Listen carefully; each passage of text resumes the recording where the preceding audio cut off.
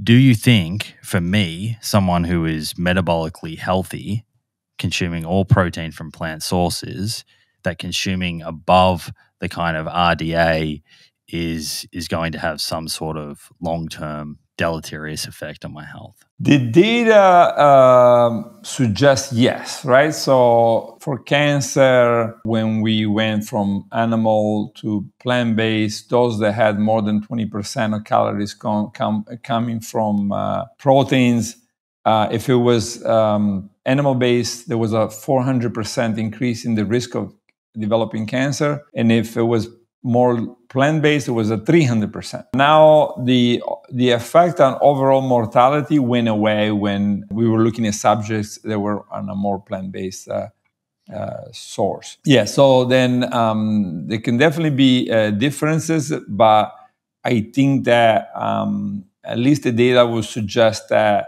if it doesn't really matter if it's plant-based or animal-based once you get so high that the plant-based amino acid profile is equivalent to that of the animal-based, right? So this is probably why the IGF-1 in the papers that were published, the IGF-1 returned to normal levels from eating more plant-based proteins. Do you think that some of the benefits that we see in the research, where we see people consuming more plant protein, is also driven by the entire package, the differences in saturated fat and fiber, etc.? Yes.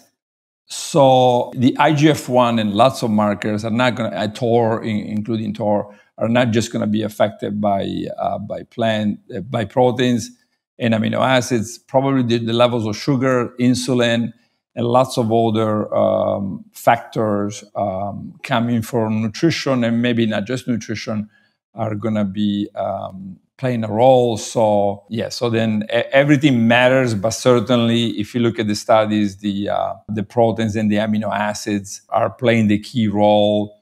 Methionine certainly being one of them, leucine being another one.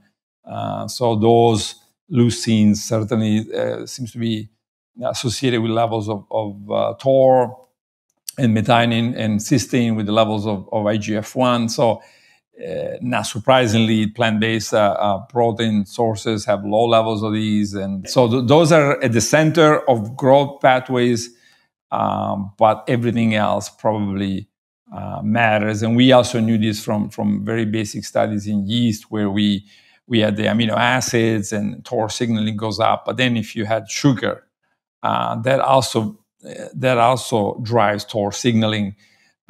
So, I mean, this is a very simple system, so we can tell exactly what's happening.